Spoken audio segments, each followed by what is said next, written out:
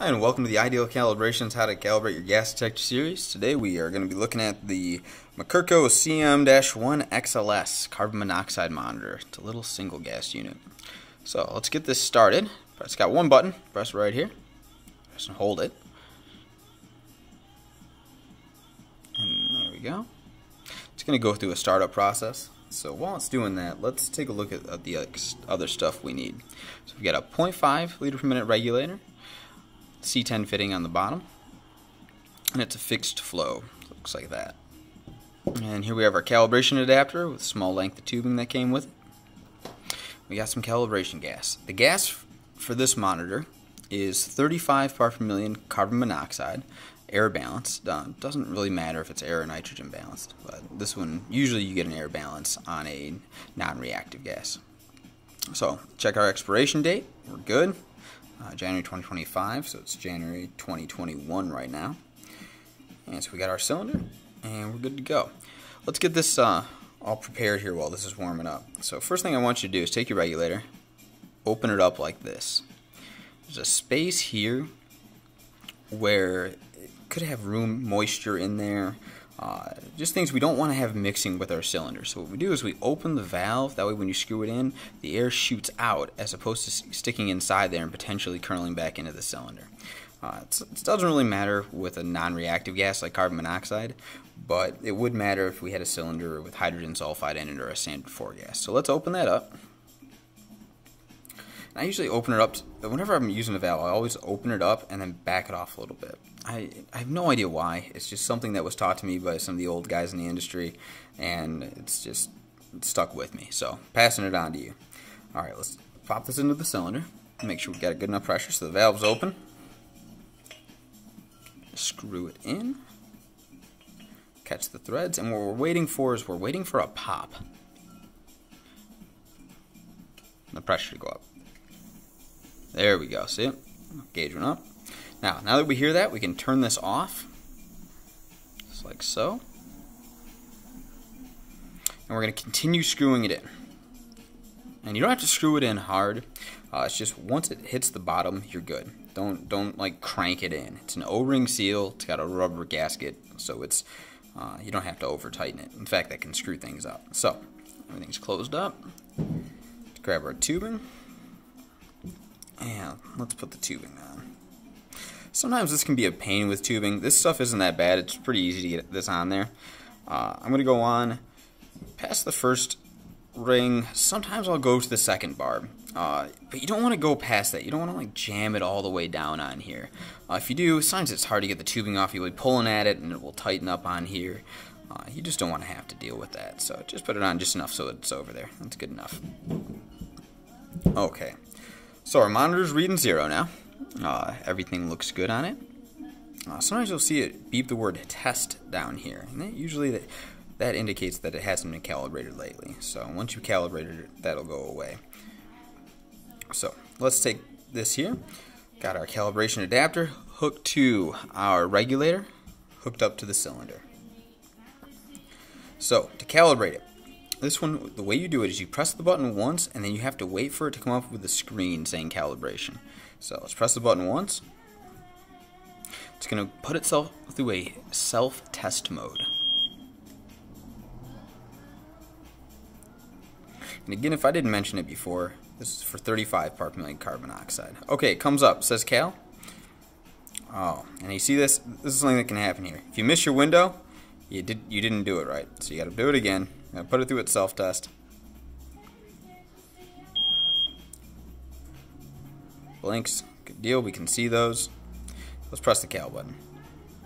Now it's saying zeros on the screen. So what this is doing is it's going through and it's setting the 0 point for the unit. So we're making sure we're in nice, clean, fresh air right now. Okay, now it says span, yes, and it's a question. So we press the button again.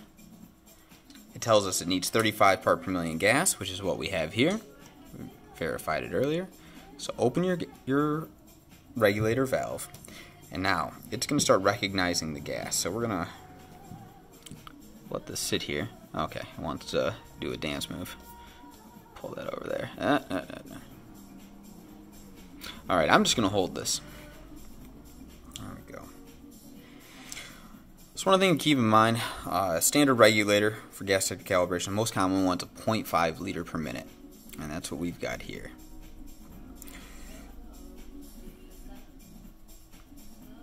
So this one takes about, I want to say about 2 minutes, 3 minutes. So we're going to be here a little bit. So all we do, I just want to remind everyone, if you're watching these, we'd appreciate it if you subscribe or hit the like button or ask us a question in the comments if you've got something some question you'd like to know about or anything gas related. It's always helpful when someone asks the question and somebody else can get the answer too if someone's coming to the page.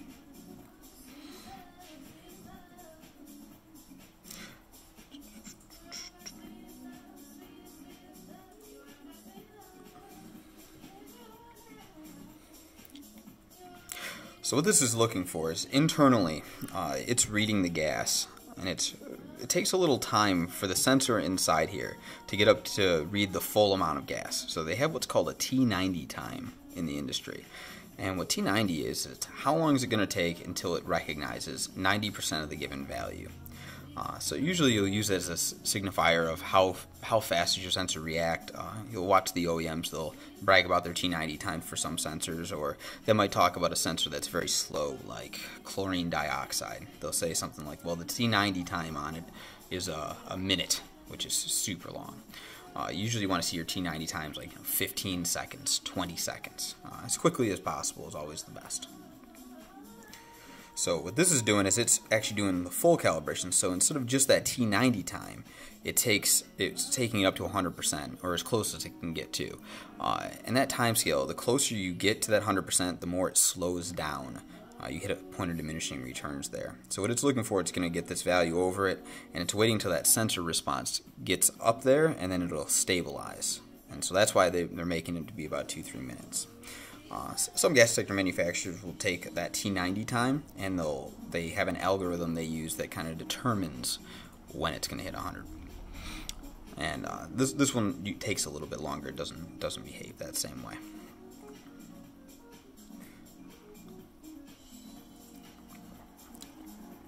One of the things that's interesting about this is it has a bit of a lower cal point than most gas monitors that we see that are single gas. 35 is a little low.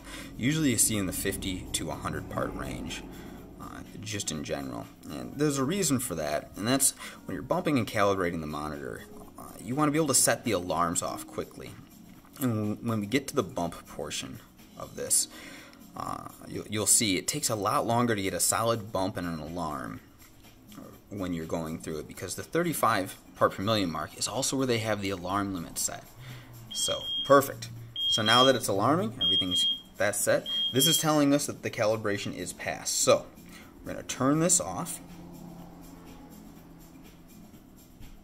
and we're going to pop this hood, and we're going to let it go through. And we're going to let it clear the gas out. So then afterwards, I'm going to run you through a bump test, how we have to do that.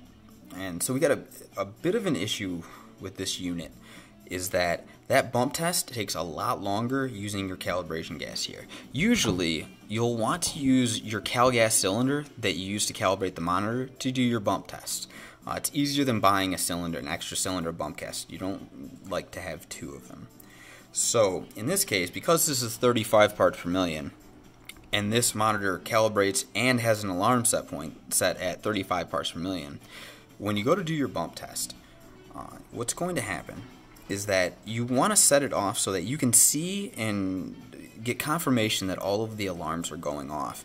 That's what you need every day before you go out into the field, because if something has happened with the alarm, let's say the vibrating alarm, or maybe the horn has gotten clogged full of gunk, if you don't send that horn off at some point, if you don't send it into alarm, you don't know that. So that's what your check is doing at the beginning of each day with a bump test. You're verifying that this thing's going to go off, and if you have a problem, it's going to save your life. That test, you don't want it to take a lot of time in the morning. You want it to, hey, put the gas on, set the monitor off. It should take about 20-30 seconds or so. When you have to go the full span, all the way up to 100% to set it off, what it means is that your bump test is now going to take 2-3 minutes. So I'm going to make a recommendation, and I'll walk you through why.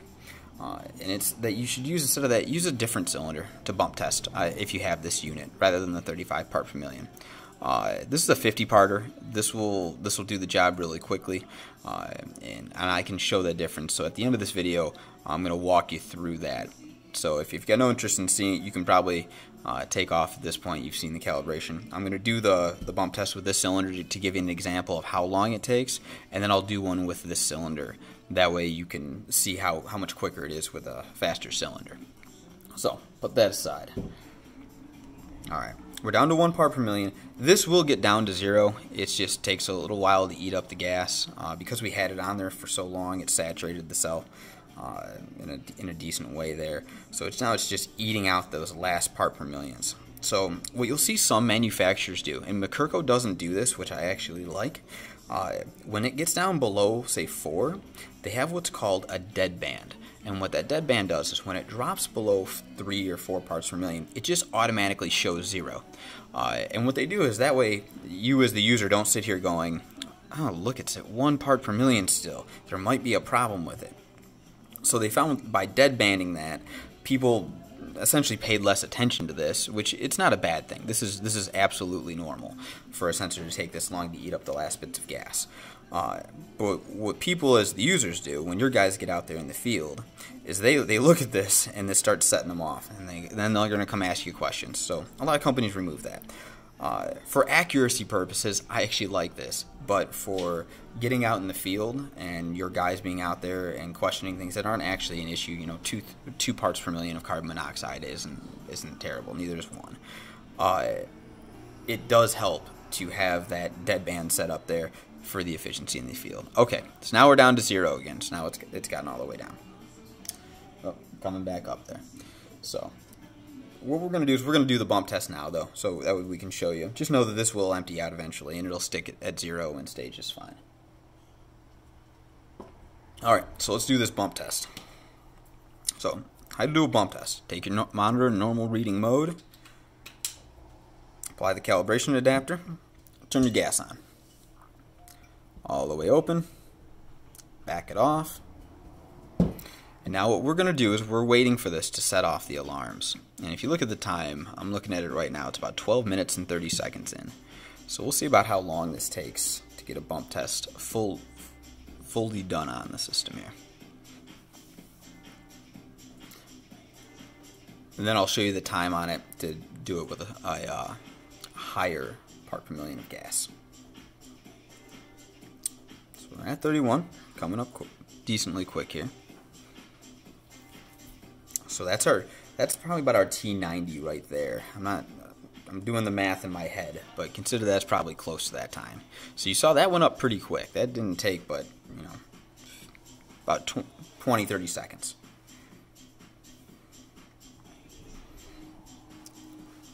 But now if you look at the readout, now you can see it's slowing down as it goes up. It's not going up as quickly.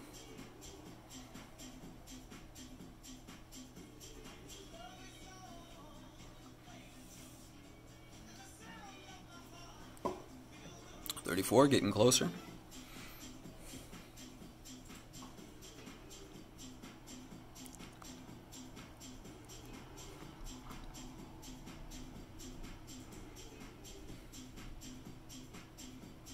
It's kind of that time, it's right on the edge, and I don't know, I can just imagine myself in the morning wanting to get to a job, and this thing just taking its time at 34. Getting in sort of a staring contest with the monitor.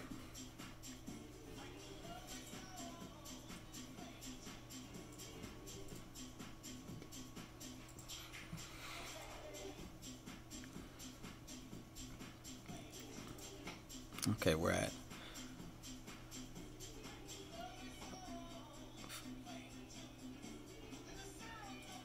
45 seconds now, nearing full minute.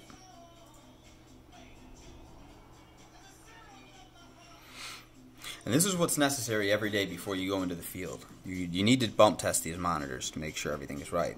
So when you look at the ISCA recommendations or any gas detector recommendations, everyone's going to recommend that to you, that your guys bump test before they go into the field. So again, If you're looking to speed it up, you got a Macurco unit. I recommend getting a cylinder of 50 part per million carbon monoxide or 100 part per million carbon monoxide, just to bump the unit, just to make this process quicker.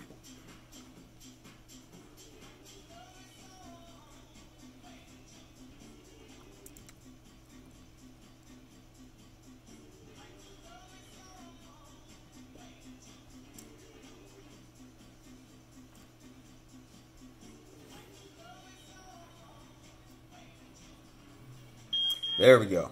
Okay, so time on that was 2 minutes to get that bump test out of the way. You can see it finally got up there. So the lights went off, the horn began to sound, and I bumped it, which disturbed it.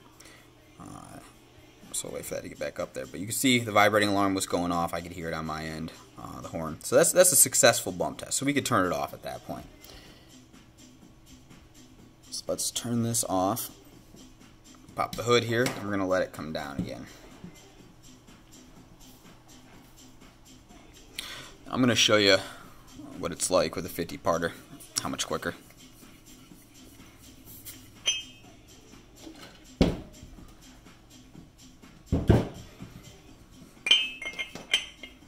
Now, open it. So now I've got it open like that. Alright, now let's thread it on. Wait for the ping. There it goes. A little smaller. Alright, lock it up. Okay. Now I'm not going to wait for this to get all the way down to 0. I know that just slightly modifies the test here, but this is just for demonstration purposes. So I'll let it get down to about 1 or 2, and then we'll set it up. We'll add an extra 5 seconds to the time just for argument's sake, right?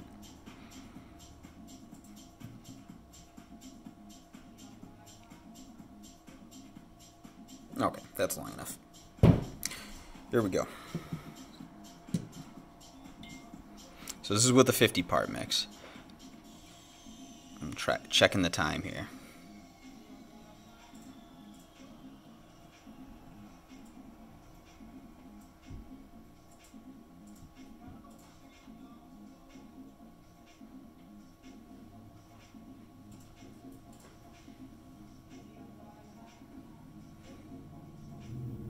There we go. So now we've already got our bump test done. Time difference, that was under 30 seconds. And now it's a bump test complete. So, that's my recommendation there. Get a 50-part cylinder and use it just for bump testing these monitors, and you'll be good to go. Much, much quicker in the morning. Okay. If any of you guys have any questions, feel free to give us a call. Phone number is 734-956-0539. Support email is support@idealcalibrations.com, and we're happy to answer any questions you have about any of the monitors. It doesn't have to be this one, or just calibration gas in general. Happy to chat with you. Thank you much. Y'all stay safe out there.